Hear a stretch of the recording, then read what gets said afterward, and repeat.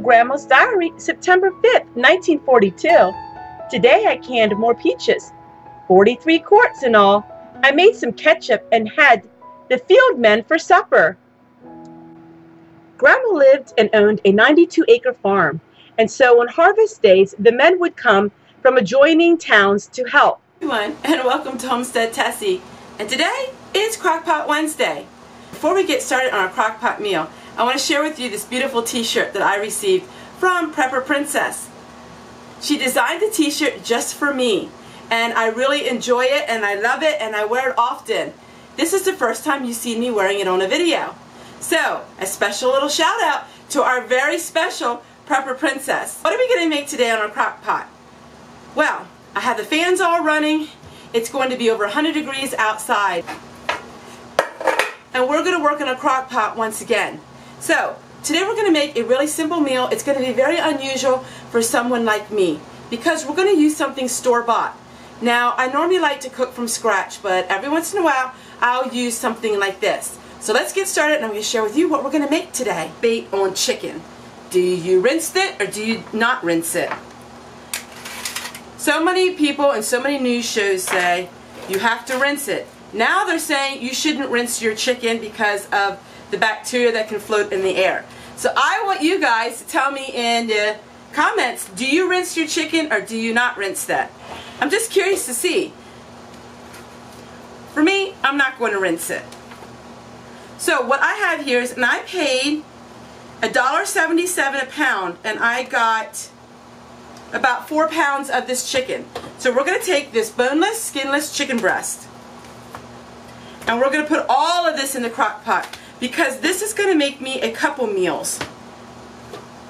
So instead of only making it a little bit and then freezing it and then making it more, I'm going to just make it all at once. Now, I got to go wash my hands and I'll be right back. Alright, so we have the chicken all in the crock pot. So what we're going to do now is something that I don't normally do. But I wanted to share with you a little bit of a deal that I got. So I got these for 50 cents and I have one for chicken. Now looking on the ingredients, there's not a whole lot of useless ingredients in it. There is a few things that people would not approve of, but it's not terribly full of bad ingredients in it. So we're going to try this because a lot of mothers out there are really in a hurry and they use things like this. So I'm going to give it a try and tell you what I think of it. So this one is called sweet teriyaki. So we're going to add this to our chicken. Now this one is not for crock pot. This one says oven. But I figured there's no difference. We're going to use it for the crock pot. So we're going to go ahead and just pour the teriyaki sauce over top of the chicken. So we put the teriyaki sauce in the crock pot with the chicken. Now I had a handful of green beans from out on my deck and I'm just going to use this handful of green beans. Because it's really not enough to make a meal, but yet it's still food that we can use to eat. Okay, we're going to give it all a stir.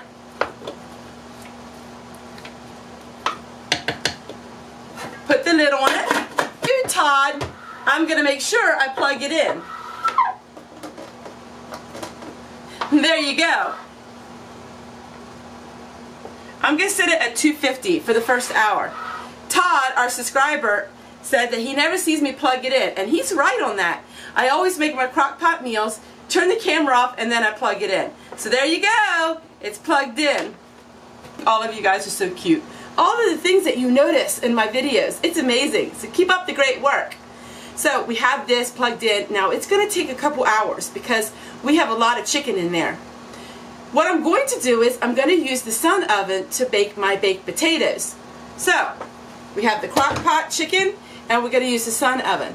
I really debated because I thought maybe I would do all of it in the sun oven. But then I was afraid maybe I wouldn't have enough room.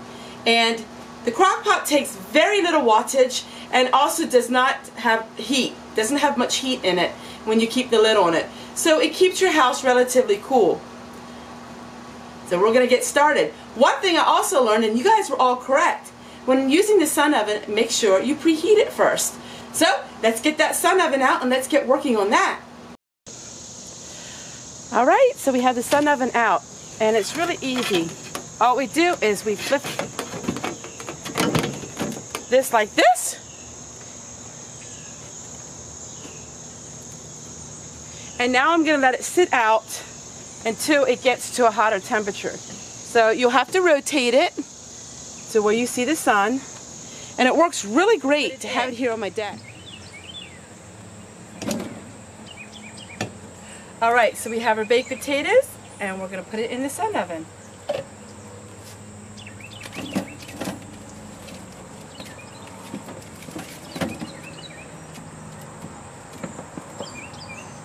And that's all to it. We're going to clamp it shut. And there we go. So now we're just going to wait about maybe 2 hours, and it'll be done, and the chicken will be finished. So we're at 10 minutes later, and it's almost 200 degrees. I went out in the garden and I started harvesting rosemary. Rosemary is my second favorite scent. So there you can see, and it's already finished. I even think it's quicker than an oven. Okay, you want to go ahead and put them in the kettle? So our potatoes are finished. Now let's get the rest of the meal, and I'll show you what it all looks like. And also, the rosemary is finished. So I'm going to go ahead and take all the leaves off the stems, and now we have that done as well. Chicken is done too. It worked perfect this way. Both things got done at the same time. Let's dish it up. Potato.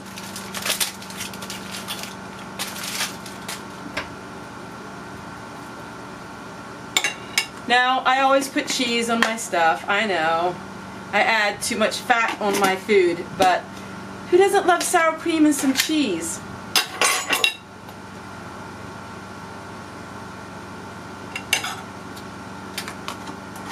So, back to the chicken.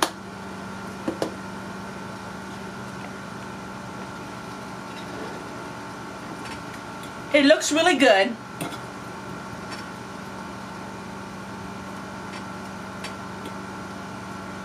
It's good, but it really lacks flavor. I think you would be really better off just having some barbecue sauce,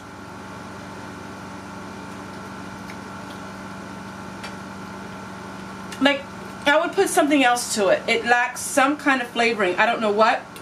So you know what? Even for 50 cents, I think I was better off just coming up with my own sauce.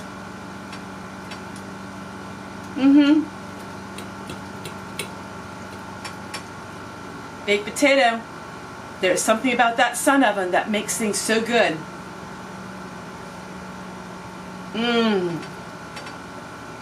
Home raised potatoes, freshly dug from the garden, and sour cream.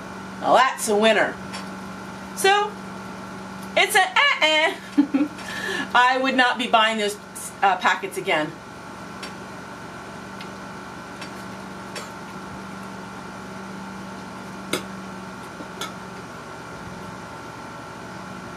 So what I'm going to do is I'm going to doctor it up a little bit, add some of my own barbecue sauce, and it'll be just perfect. Save yourself the money. Just use your own stuff. You guys tomorrow.